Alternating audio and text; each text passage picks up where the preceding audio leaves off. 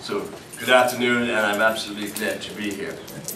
As you may recall, CADA has been in existence for almost 40 years now.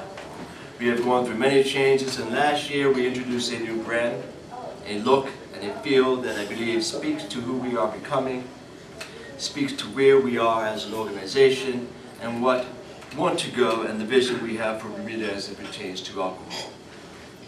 I'm going to share with you today some of CADA's messages and our means. What role they play in the support of CADA's initiatives, encouraging responsible alcohol behavior. This is CADA's tagline and was introduced last year. We don't often get to share our vision and mission statement with the public, and I'm surprised we're sharing it today because they told me not to, but as a good officer I do what I'm told most times.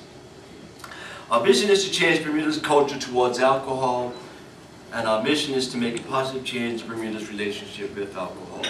When you look at these together, they seem like an insurmountable task. Not at all. We earnestly believe that change can and will be made in Bermuda, and we are changing and charging each and every one of you in this room with the responsibility to make a difference. I know you're wondering, how can we, you, I, all make a difference here today, sitting, having our lunch, from the desk behind which we sit behind at work, or from the home we live in. You can make the difference by assuming personal responsibility. What does personal responsibility look like when it comes to alcohol? A great question.